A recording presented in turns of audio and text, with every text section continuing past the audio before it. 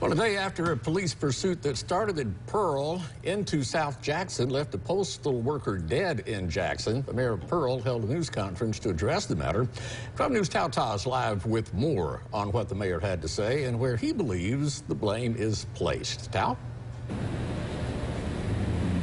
Well, Walt, there has been an outpouring of love and support for the postal worker. On Facebook, family and friends say Brad Pennington was the funniest, sweetest, and the definition of a good man. Now, Pearl Mayor Jake Windham, when addressing reporters this afternoon, says he does not believe officers are to blame for Thursday's pursuit that left the postal worker dead.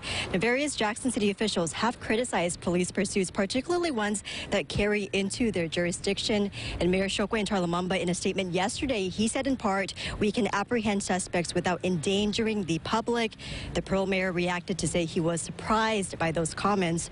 Authorities say the mail carrier was ejected when he was struck by the suspect vehicle. Pennington worked for the company since 2015.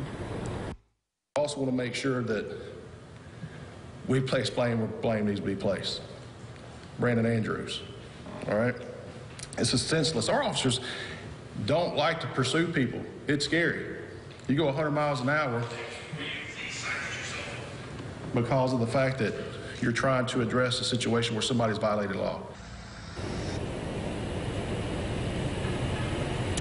And Mayor Windham says they do not plan to revise their police pursuit policy. Andrew does have a long list of breaking the law as laid out in a press release today by city officials. And Mayor Windham says in the future they are in the process of acquiring the tools necessary to pit people in order to cut down on those police chases. Now, the suspect was pulled over for a traffic stop yesterday. It's not known specifically as to what those specifics are, but Mayor Windham says the investigation is ongoing. We're live in Jackson, Tao Tao 12 News.